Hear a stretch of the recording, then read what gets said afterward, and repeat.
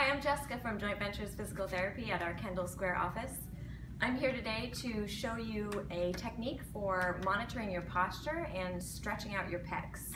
A lot of times people will come to us with complaints of headaches, and they can sometimes be associated with poor posture.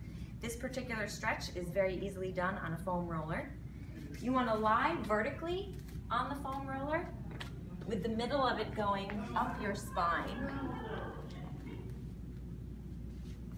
From this position, you're going to hold your hands up to the ceiling, stretch your hands down by your side, back up to the ceiling, out to the side, back up to the ceiling, and then over your head.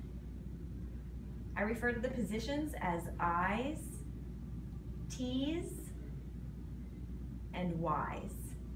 Each position you want to hold for about 5 seconds, and you want to go through the sequence 5 times. If you have any further questions about headaches, please contact one of our physical therapists at Joint Ventures.